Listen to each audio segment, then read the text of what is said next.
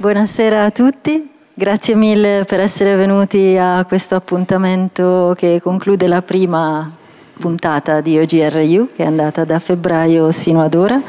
Ci sarà poi un intervallo di un paio di mesi e riprenderemo a settembre con questo ciclo di incontri, talk e lecture performances. Sono Barbara Casavecchia, ho curato questo ciclo di lecture performances per conto della Fondazione Arte CRT e questa sera è con grande piacere che vi presento Gernot Wieland. Gernot, e leggo perché preferisco evitare di fare errori, è un artista nato in Austria nel 1968 e vive e lavora a Berlino. Spesso realizza performance, ma altrettanto spesso video, come in occasione di una mostra recente. Nel 2017 ha vinto il premio Mosten Open 20 Award.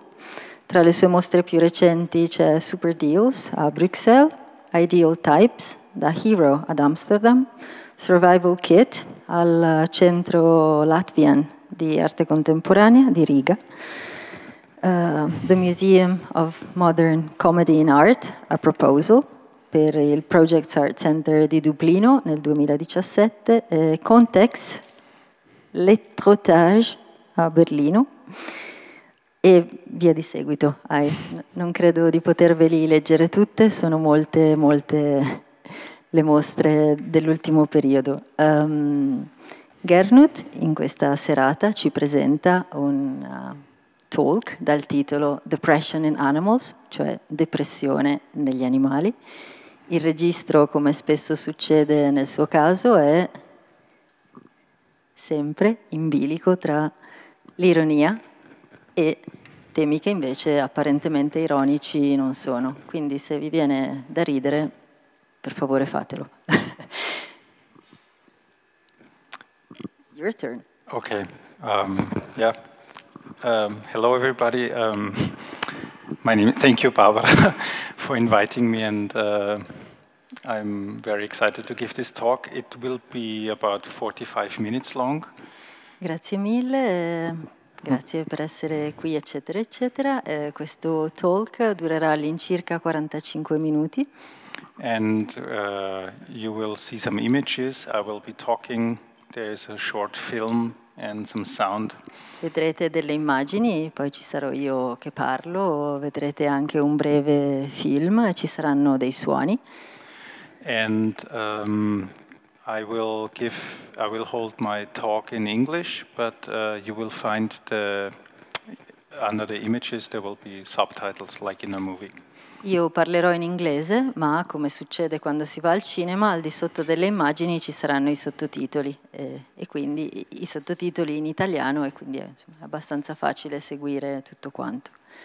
Yeah, and after my talk, if there are any questions, please feel free to ask.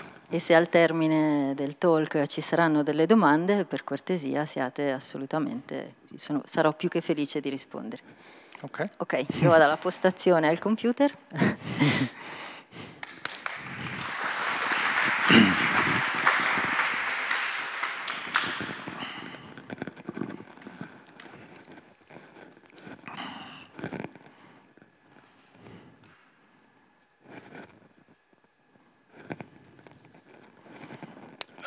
Yeah, okay, we can switch, yeah.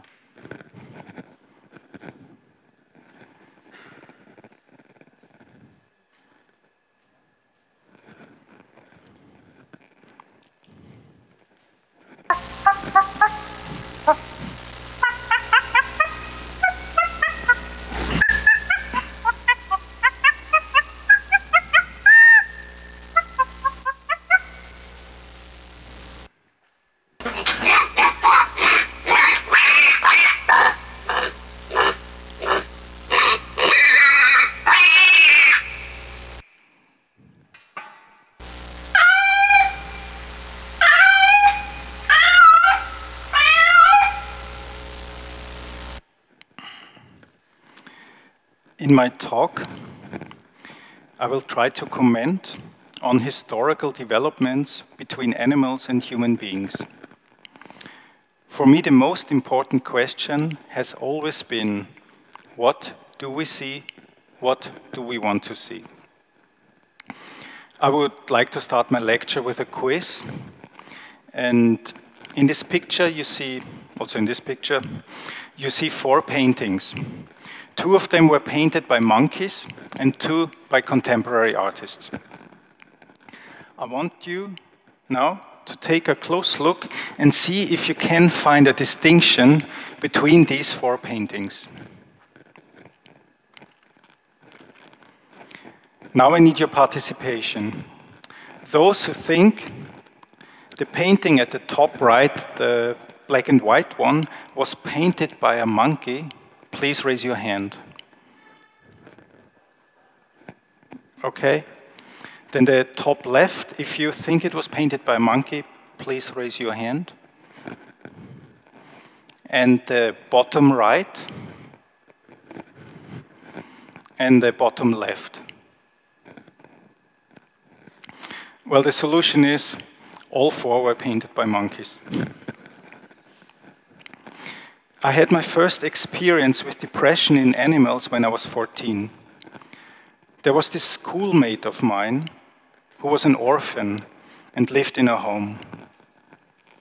He was considered a bit weird, not least because he brought his dog, a German Shepherd, to school and to classes, even sports, all the time.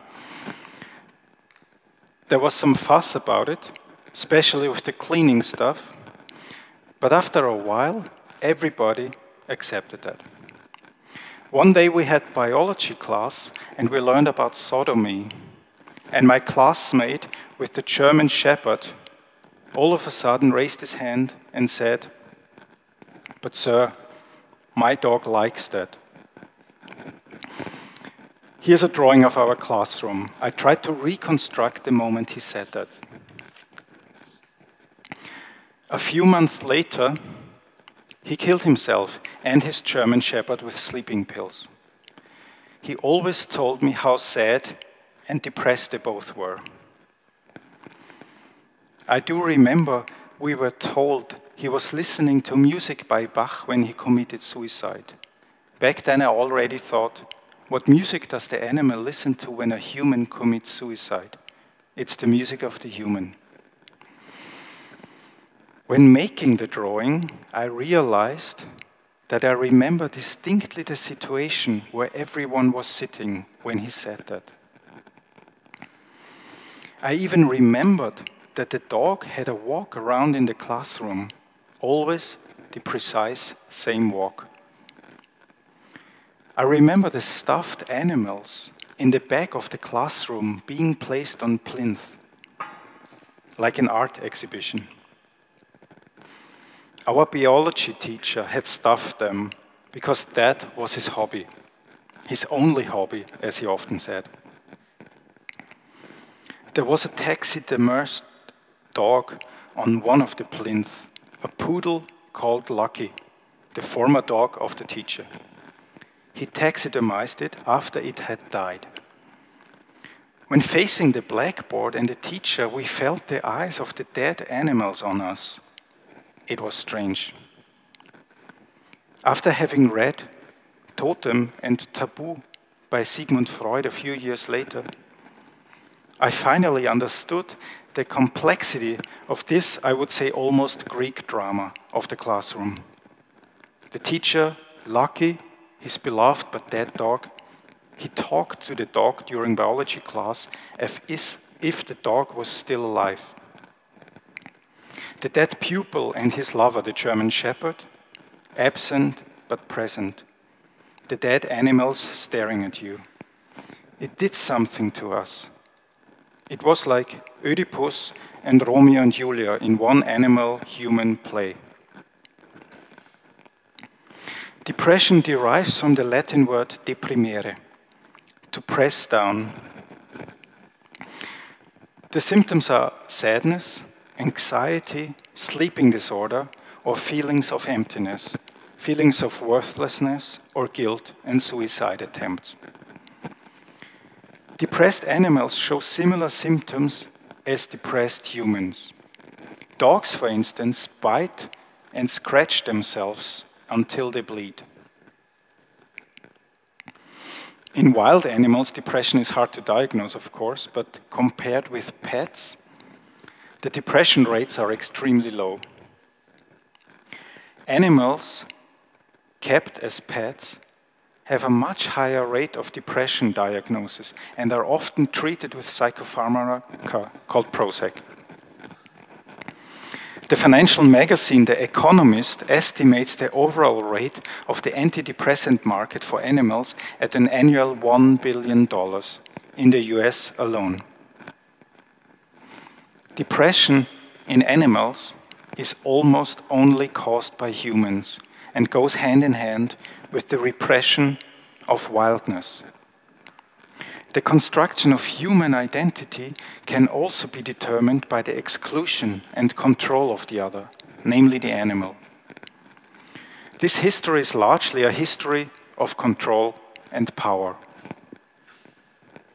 Historically, the relationship between humans and animals has been dualistic. Both humans and animals were autonomous and related.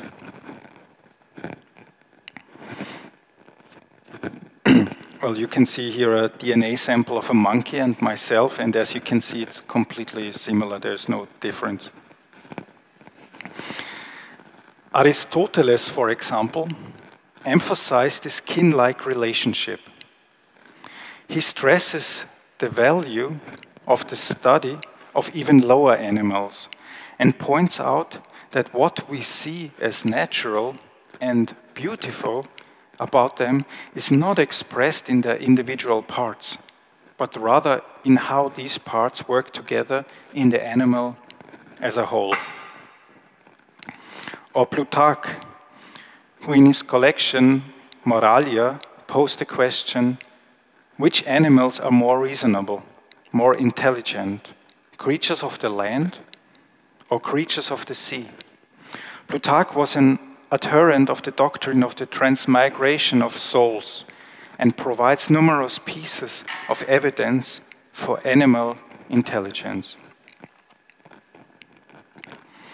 The significant break came with René Descartes, who made a separation between body and soul. In his perceptions, animals did not have a soul, and their body was reduced to the principles of physics, and therefore nothing but a machine. The animal became part of the human being, and the real animal became an object and disappeared. Because Descartes defined the human by excluding the animal and by excluding the wildness of the humans, because the mind is meant to rule. Karl Marx mentioned that Descartes saw the animal already with the eyes of the manufacturing period. He saw them as a product. And the products serve the humans. This significant break by Descartes is still obvious when we're talking about nature. We always mean an area without humans. The human being became a stranger, a disturbing factor. In the progress of civilization, the often quoted humanization of the animal demonstrates the desire of humans for an animal which must not be autonomous and independent and has to be humanized. In a zoo or as a comic figure, as a pet or toy. That, for instance, leads us to project certain qualities on an animal according to how it looks. Here we have, let's say, a happy animal and a sad animal. The most common heraldic animal are lion and eagle. They are referred to as king in the animal kingdom. This hierarchy also indicates that we no longer see the animals as what they are, but use this interpretation as a symbol of power. Heraldic animals seldom look like this. I was at an artistic research conference last year, and my contribution was a study about if you would rather be killed by a lion, an anaconda, or a crocodile, and why. We could actually do a quiz again, so do you want to translate? If you would rather be killed by a lion, please raise your hand. And by an anaconda? Un'anaconda? You have to choose one animal. So we start again. Lion. Leone? And anaconda. Anaconda? And crocodile. Coccodrillo. So many. Well, I guess Italy is different. Because, as you can see in my study, there were almost 1,000 participants I had asked, and the result was that 87% choose a lion and 11% an anaconda, and only 2% are crocodiles. But I have to rearrange my study. I have to. My research showed that they decided after what they had inscribed into the animal, because a veterinarian said that being killed by a lion is actually the most painful. They rather wanted to be killed by a sublime animal than by an animal which caused less pain when killing you, like an anaconda. Keeping an animal as a pet is also a symbol of control and dependence. Humans buy an animal, name it, feed it, castrate it, walk with it on a leash, keep it at home, often in a cage, and what is most important, we define their space. If you look at a caged animals in a zoo, that becomes obvious, defining and controlling their space, often in this particular order.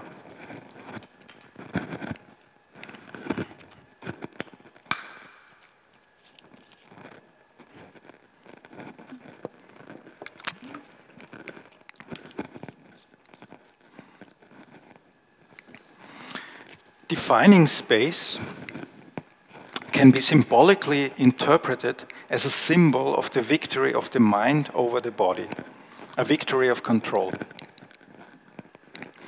A floor plan of a zoo is, to me, an epitaph of a relationship between humans and animals, which has definitely ended. This eagerness of isolating, of defining space, can be detected as the wish and the desire to symbolically control your own unpredictable animalistic wildness, to control the uncanny. The uncanny, says Sigmund Freud, is not something new or something strange, but something familiar, which became alienated through repression. The uncanny effect of animalistic behavior could be explained through this repression. This could also explain our melancholic view on nature, which derives from the fact that the human is excluded from it, and nature has only a significance if it is without any human intervention. Depression in animals can lead to suicide and is often documented. During my childhood, there was an animal park near where we lived. Here's a picture from a Super 8 film my mother was taking while my father was driving. One zebra often tried to escape, but got caught every time, and according to a member of the staff of the park, became obviously depressed. But each time, after a while, the zebra pulled itself together in order to escape again. Having caught after its 7th attempt at escape, they took the zebra back on a truck, and the zebra jumped off the truck with its legs pressed tightly to its body like this, and its head outstretched. As a result, it broke its neck and died immediately.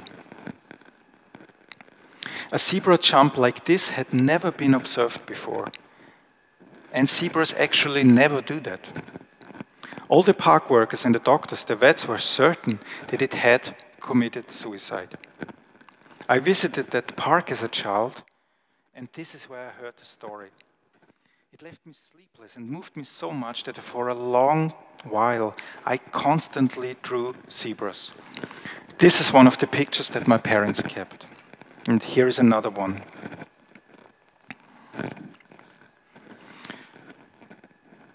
I couldn't stop making drawings of zebras. At one point, my parents motivated me to do a potato print of zebra. Because of my obsession, we constantly ran out of paper, and it takes much longer to do one potato print than to just make a drawing. I made potato prints also of other animals which we saw in the park, like birds or monkeys. I think my parents often, without telling me, regretted having introduced potato prints to me. Now we not only had no paper, but often also no potatoes at home. And if we had any, they were full of colors. I stole potatoes from our neighbors, from the land of the farmers. There were literally no potatoes left in my village. And of course, I got caught. And I remember sitting with this child psychiatrist in his room full of pictures of Flipper, Donald Duck, and nice but imbecile-looking dogs. And he asked me, Gernot, how did you get here? Why did you steal 500,000 of potatoes? And I remember it was not my voice, but something in me said, because the zebra was so sad. I want to go back to the first picture with the paintings by the monkeys, not by the artist as we know now. There are many artists who painted with monkeys in order to acquire an original, free of the mind kind of painting. Some monkeys actually became quite famous through that. And the most famous one was a monkey called Congo.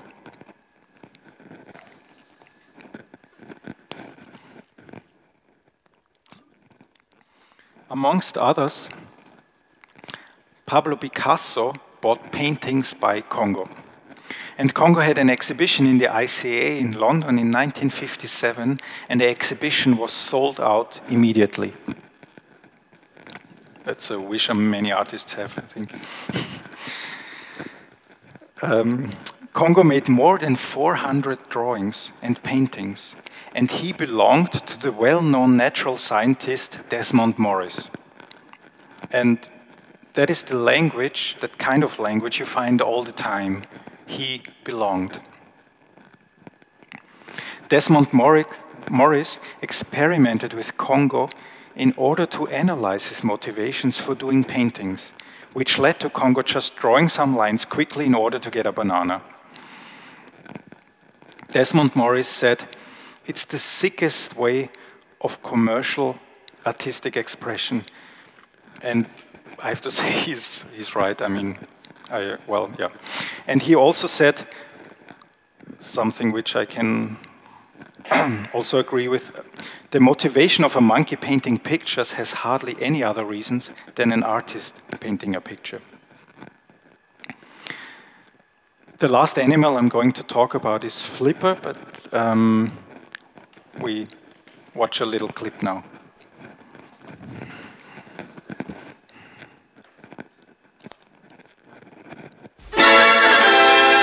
Movie stars have been discovered in many different places. In soda fountains, on Hollywood Boulevard, and right on the sets of the studios. But now for the first time, a glamorous new star has been discovered in the middle of the Atlantic Ocean. It's Flipper, the fabulous dolphin. What kind of a movie is this? It's a brand new entertainment experience, like a fresh ocean breeze. It's the story of a dolphin, an amazing one, and a boy who becomes his friend. And it's the story of their wonderful adventures together.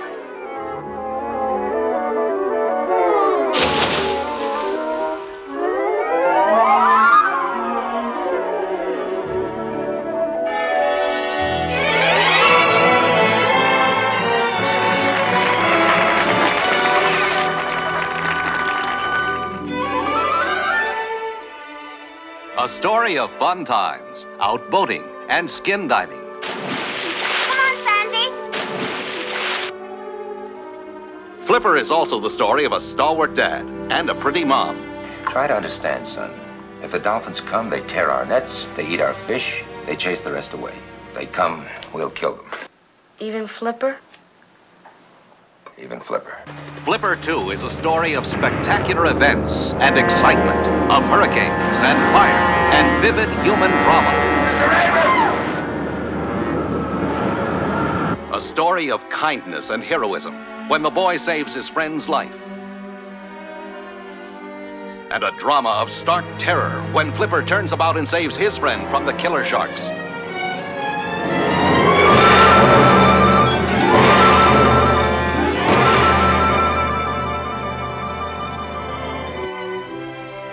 Yes, Flipper is a story with a new kind of hero. You may not understand everything he says, but he will steal your heart without saying a word.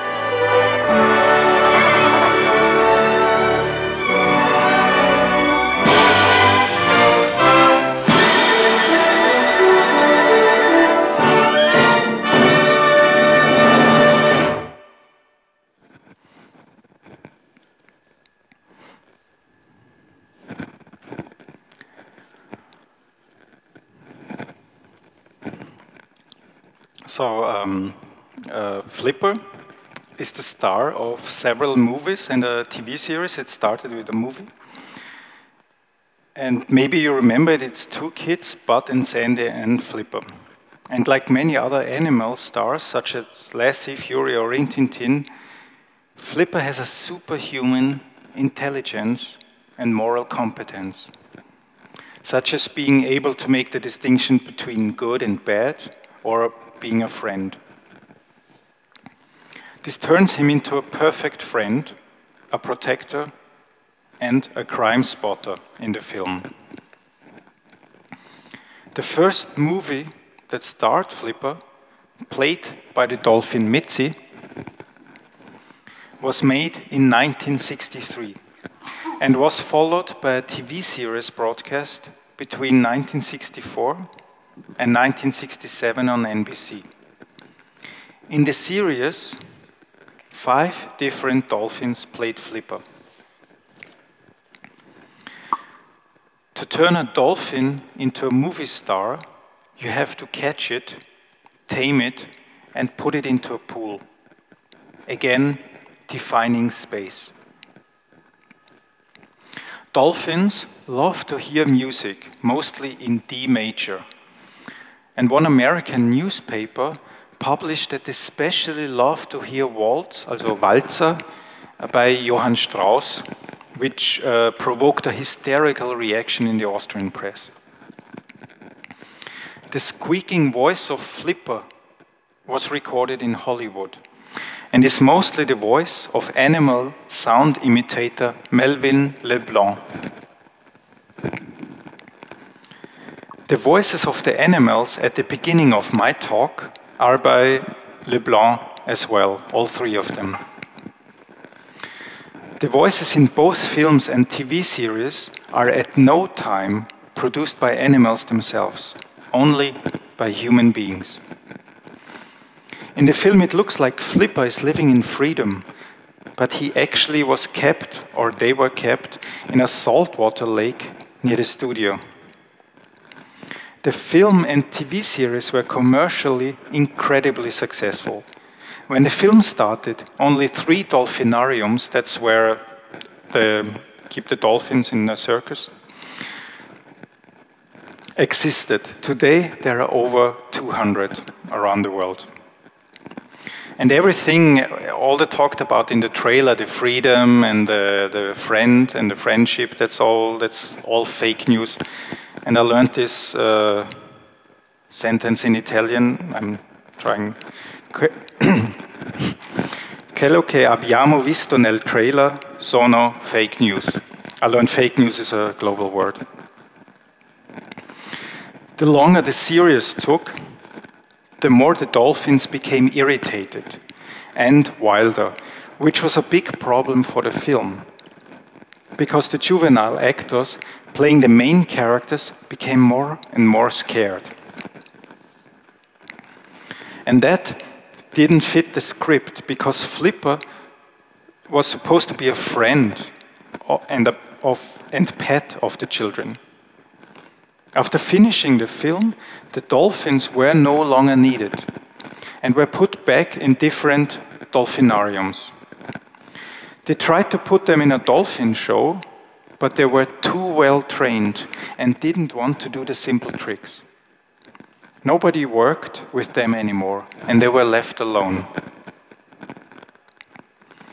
Two of them, Susie and Kathy, I think you can see them here from the left to the right, Susie and Kathy, contracted severe depression.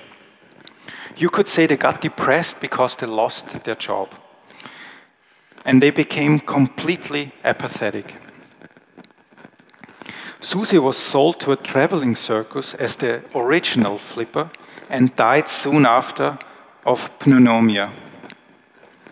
The former trainer of the dolphins, Richard O'Berry, who later became an animal rights activist, was called in because Kathy, who you can see in the picture to the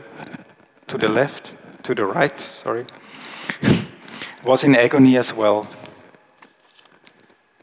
His original quotation, "What I saw made me speechless. Kathy's head and all of her back was covered in black blisters.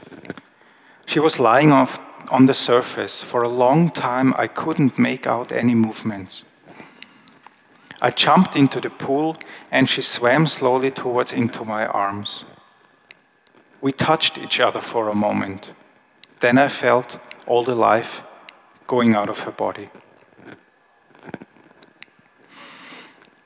We are constructing our human identity by the exclusion and control of the other. And we are building nations, governments, societies on this exclusion. Karl Marx wrote in 1847, "In proportion as the exploitation of one individual by another will be put to an end, the exploitation of one nation by another will be put to an end." This quote can be read in a psychoanalytical way and can be used to study our relationship to animals. Today, the exploitation of any other is so enormous, we don't even know what a banana tastes like anymore. Thank you for listening.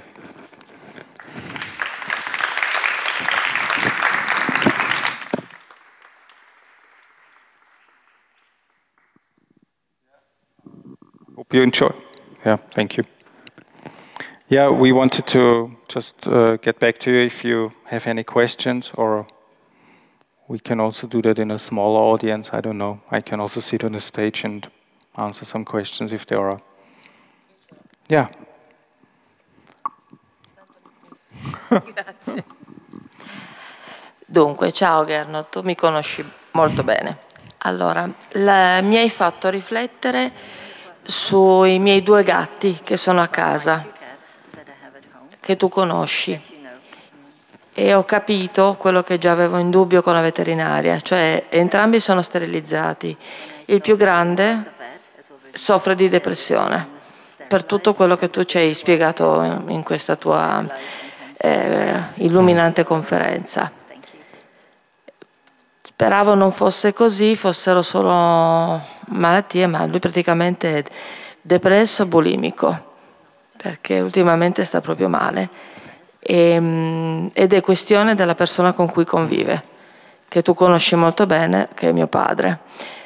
Per lui sono indispensabili, perché lui è depresso e con questi 2 gatti riesce a combattere la sua depressione, perché è sempre solo, visto che io lavoro tutto il giorno. E ho notato che quando lui non c'è, loro 2 non stanno male, cioè il più grande non vomita, non ha problemi di solitudine, cioè reagisce molto, sta bene, felice. Quindi vedendo come gli animali che ci hai descritto tu, mi hai fatto capire che purtroppo è proprio vero, l'egoismo umano porta alla depressione e al desiderio di suicidarsi di questi animali. Penso che questi 2 animali stiano sopravvivendo perché ci sono io. Il giorno che io dovessi mai lasciarli con mio padre si lasciano morire tutti e 2, e questa è una cosa molto molto triste. Poi ti spiego perché io ho scelto il leone, perché il leone, anche se mi fa male, non è perché è un animale splendido, per carità lo è, però io ho una paura spaventosa dell'anaconda, mi fa molta paura, come ho anche molta paura dell'alligatore o del coccodrillo, cioè proprio io il terrore, preferisco farmi torturare e sbranare da un leone che non essere ingoiata da un'anaconda o triturata dal coccodrillo. E poi non sapevo di questa cosa, di questo ragazzo, del cane. È stato molto utile, molto interessante e conferma tante persone che io conosco nella mia zona che convivono con dei cani che gli fanno praticamente da terapisti. Ho una vicina di casa che sta combattendo per sopportare il marito che è malato, e in senso affettuoso ovviamente, sopportarlo, e lei stessa purtroppo ha un tumore, ha un cancro ai polmoni, e questo cane la sta aiutando, anche se è depresso a sua volta, ad andare avanti. Quindi io mi chiedo, se non avessimo più questa cosa degli animali, anche se è un nostro grosso egoismo, noi umani insomma, non esisteremo più. Quindi ti chiedo questo. Grazie.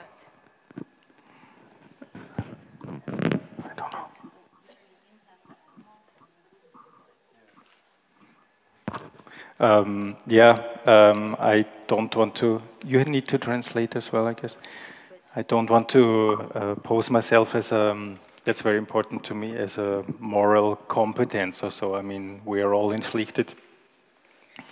Non vorrei pormi come qualcuno che ha una competenza morale, in qualche modo ne soffriamo tutti delle situazioni.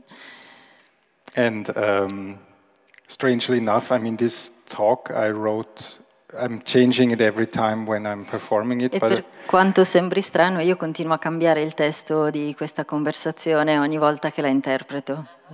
But I wrote it 5 years ago. Ma l'ho scritta 5 anni fa. And I was researching a lot about this depression in animals, and I mean, starting researching is an endless thing, and it often it's not.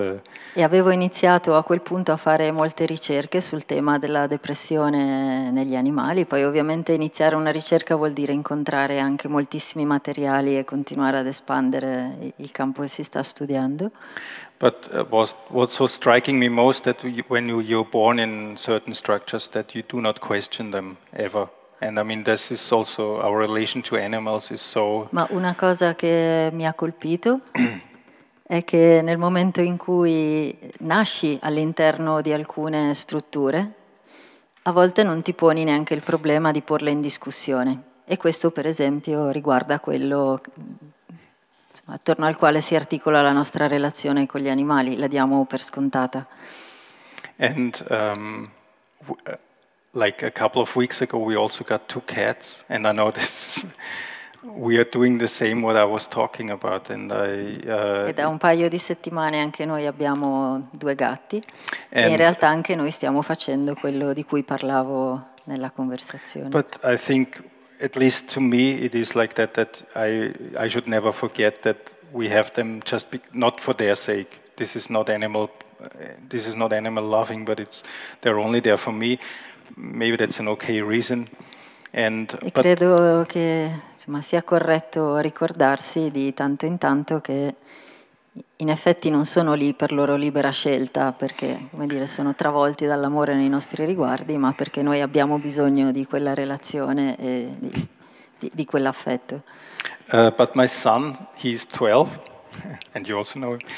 He said something which I thought was hilarious. He said, you should not forget, if they were bigger, they would eat us, you know.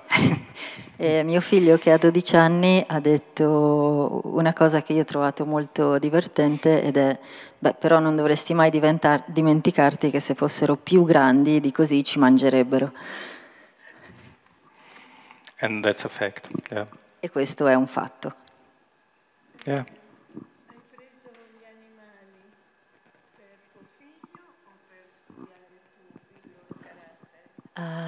Did you decide to have those two animals for you, for your son, or to study them and study their behavior? No, because for various reasons, I think, for all the family, yeah. Per molte ragioni, anche per la famiglia. Yeah, are there any other questions? All right. Barbara. I have a question. Oh, yeah. But the question is, e la mia domanda è la seguente.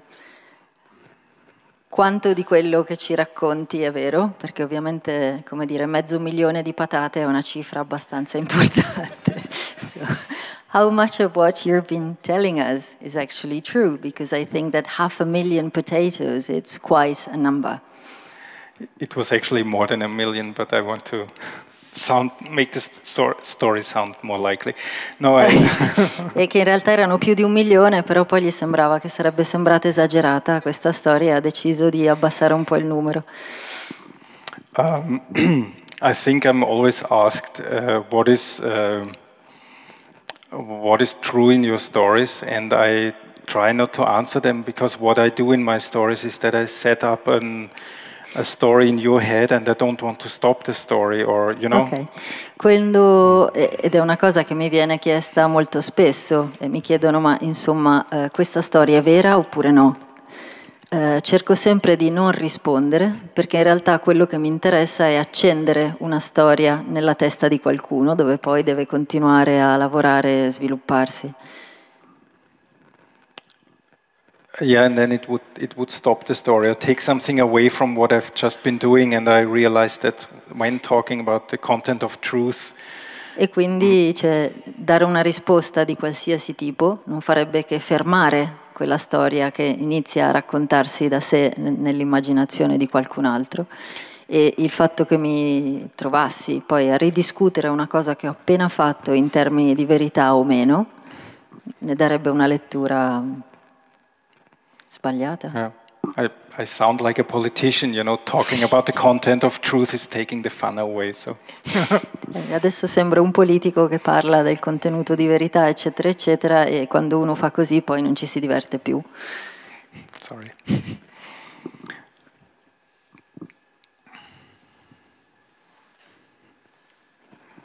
Yeah. So maybe it's better to speak English, meglio in italiano, poi magari lo traduce. Ok, facciamo in italiano. È solo uno spunto di riflessione. Forse noi non consideriamo che tutti gli animali, a parte forse i delfini, di cui ha parlato, li abbiamo inventati noi. Cioè non esistono i cani, i gatti, i polli in natura, i cavalli. Sono tutti animali che abbiamo costruito nel nostro, diciamo, nel nostro sviluppo, nella nostra civiltà, soprattutto nel Neolitico sono stati realizzati. Quindi probabilmente da lì viene l'alienazione che questo tipo di questi animali, diciamo, poi alla fine soffrono. Just to think about that and to talk about that. Yeah.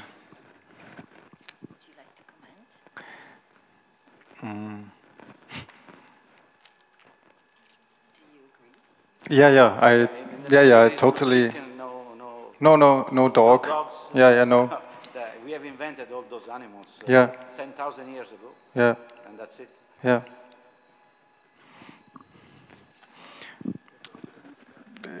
It's difficult to. I agree. What do you think about that?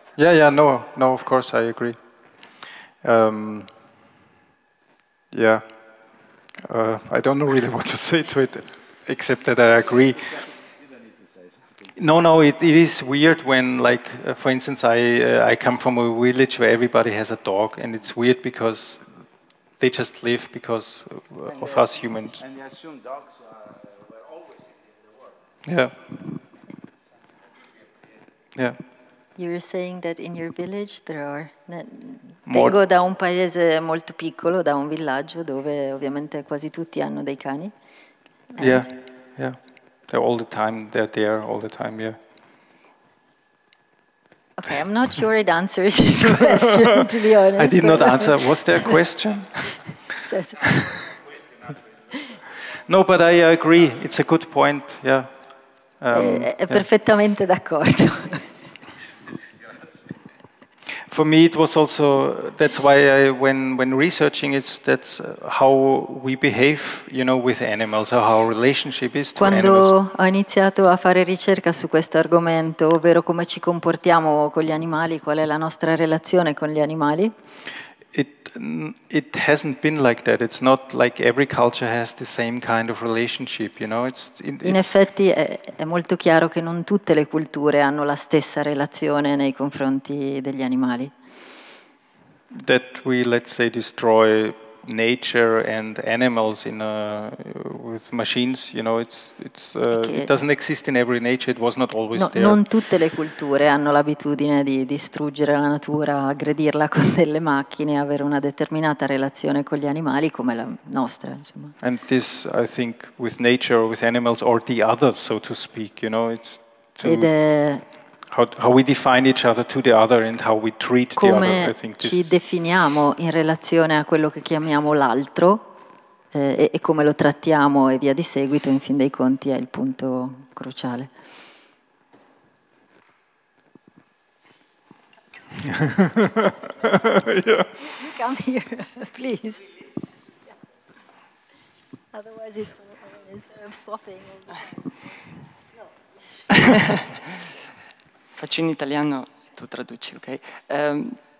Volevo fare una domanda legata un po' a questo posto, perché qui a Torino tutti conoscono la storia di Nietzsche, che è vissuto qua alla fine del XIX secolo e appunto la storia racconta che lui, mentre camminava per le strade di Torino, ha visto un mercante che ha iniziato a picchiare il proprio cavallo e Nietzsche, la sua reazione è stata quella di appunto correre lì e cercare di difendere questo cavallo e dicono anche che, insomma, che lui era già depresso a quel tempo, però questa situazione, come lui ha vissuto questa situazione, ha aggravato ancora di più la sua depressione, che poi insomma ha durato fino alla fine, fino alla sua morte.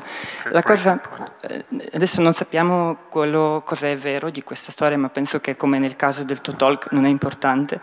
La cosa interessante è la reazione delle persone che c'è stata, no? Perché a quel tempo la reazione delle persone è stata negativa. Sembra che lui le persone non riuscivano a capire come mai Nietzsche aveva reagito in questo modo, no? Era assolutamente inusuale, quasi folle.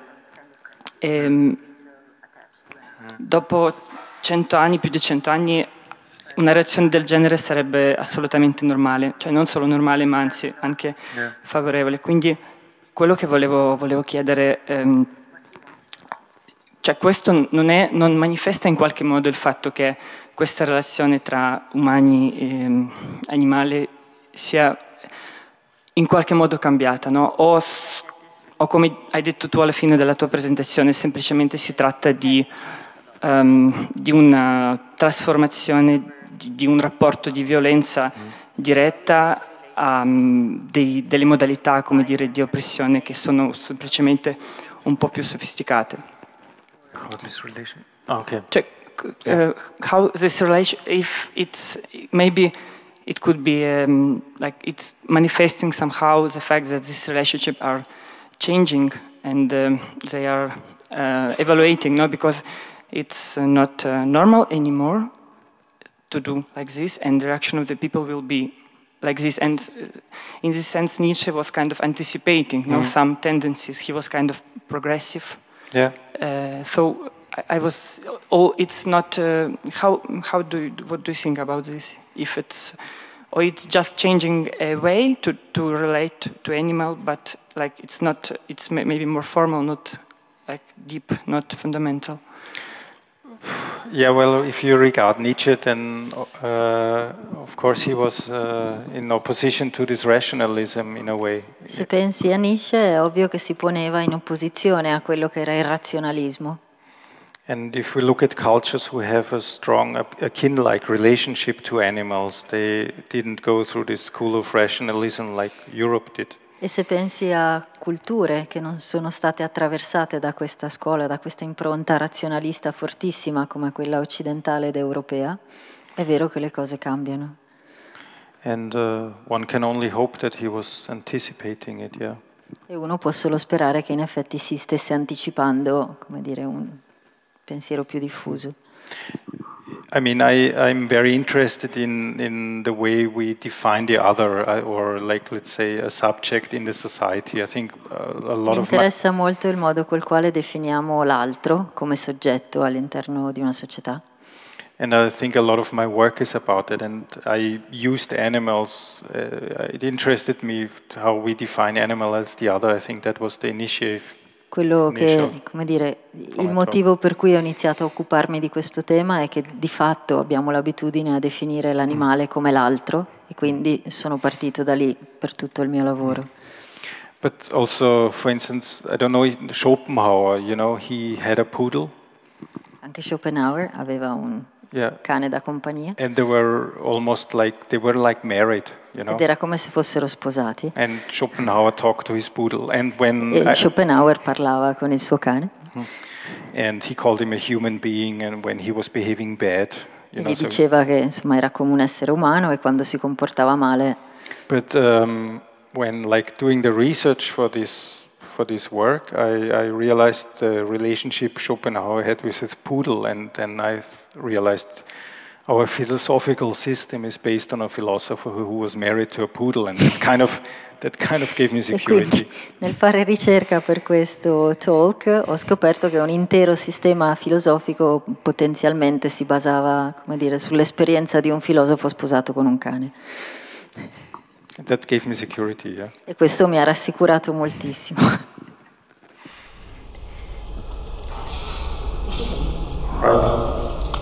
Volevo chiedere, forse mi sente, volevo chiedere secondo lui quale sarebbe il giusto rapporto dell'essere umano verso un animale, in particolare un animale domestico, no?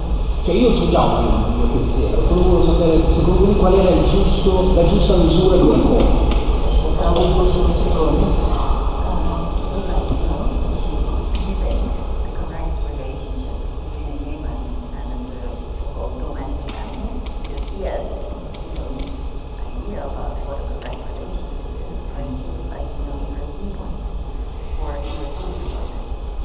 Partendo dal presupposto che comunque la scelta è sempre nostra. Cioè Schopenhauer ha sposato il suo cane, non il suo cane ha sposato Schopenhauer. Yeah. I think that's you already gave the answer, no? Dice che così la risposta è già, come dire, compresa nella domanda. I think that's worth not forgetting that we are the ones who are choosing, you know, we are the ones who are creating that. Bisogna ricordare che in effetti siamo noi che creiamo quel tipo di rapporto e siamo noi quelli che fanno la scelta e via di seguito. So it's our fault if animals are depressed. Well, I mean, there are studies they are real studies. I didn't make that up. And dice che non mi sono inventato tutto, ci sono in effetti degli studi che insomma lo spiegano con una certa quantità di dati. For instance, there is a clinic in the US. It's for depressed animals, and they are treated. Negli Stati Uniti c'è una clinica insomma per animali depressi che vengono trattati insomma come umani depressi, I imagine. And these things happen, but we are causing it. And all the studies says that wild animals, they cannot be depressed because they would not survive. You know? Gli studi dicono peraltro che certo gli animali in natura sono molto meno depressi, ma non potrebbero neanche esserlo perché altrimenti non sopravviverebbero. So if they are depressed, they are being eaten, basically. Yeah. Sì, se ti deprimi troppo ti mangiano.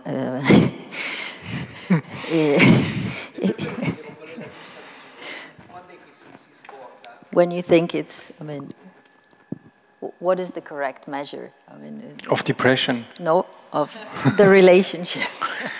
I think you have to answer that. I cannot be the...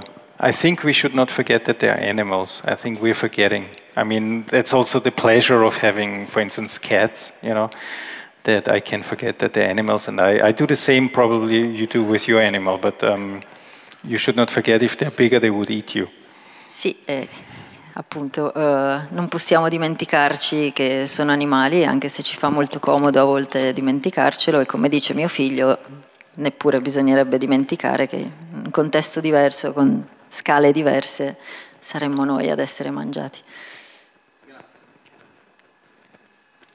Yeah. Something about Karl Marx, I guess? No?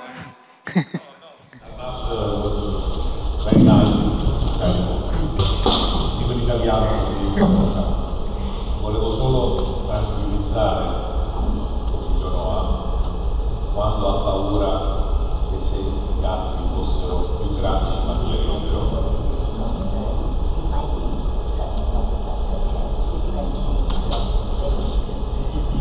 Sarebbe molto più pericoloso avere in casa Totò, Rina e anche Valleccia piuttosto che i tigri del Bengala accattonate.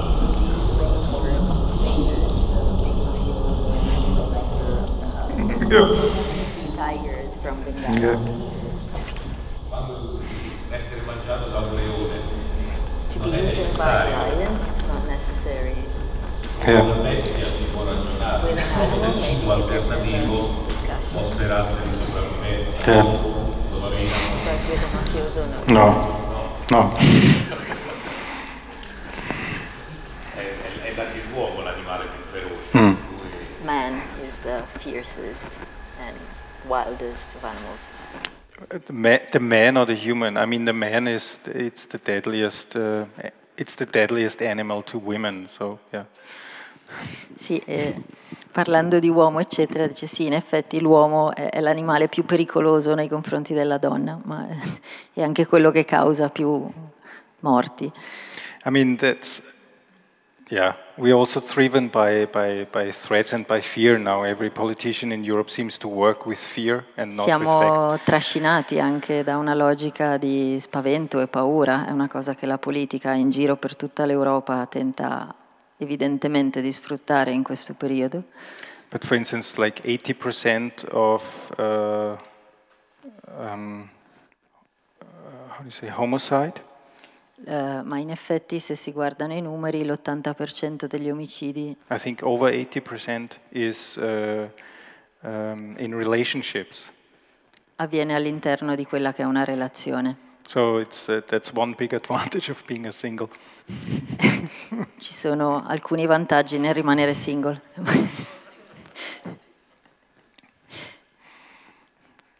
Yeah.